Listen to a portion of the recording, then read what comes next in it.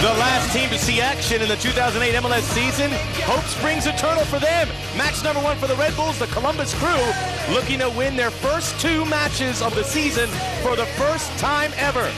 And now underneath to O'Rourke, who may creep up to that midfield. It's just in his nature.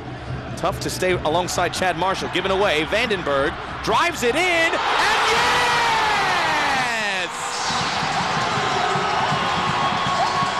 The Dutchman from 25 yards out gives the Red Bulls their first goal of the season and gives Columbus their first goal against. 1-0.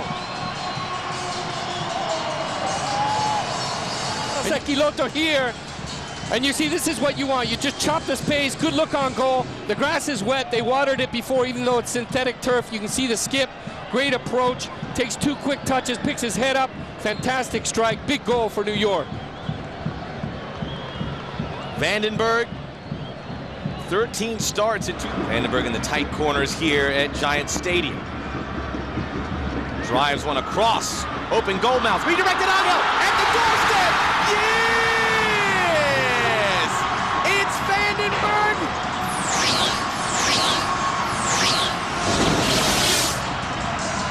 Bergh started the play, and then it appears Goldthwaite may have got his header to it.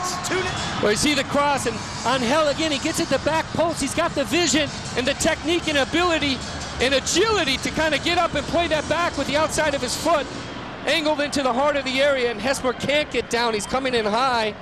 Just a nice little tap in at the far post. Good reaction. There he is. Angel looking for number 1 of 08, Hesmer! Echeverri, Hesmer! So I think they got to continue to do what they meant to do and play through the midfield. No whistle there as Hesmer spilt it momentarily. You can see the left arm of Hesmer caught in on Echeverri's arm. Position, keeps an eye on a goal as he comes into the area, makes a strike at the far post, gets back up, Hesmer. This was a good second strike. You see, he pulls it to his right foot. He likes to go for the far post. Well read from Hesmer, and then here's the second one with a little bounce. Big time here. Angel, and Hesmer has saved the penalty.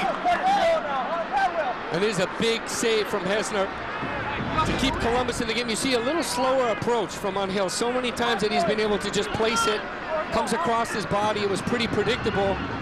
Good work from Hesmer to actually hold his ground, split step, and read it well. The Red Bulls get 2 goals 10 minutes in. New York winners on this night.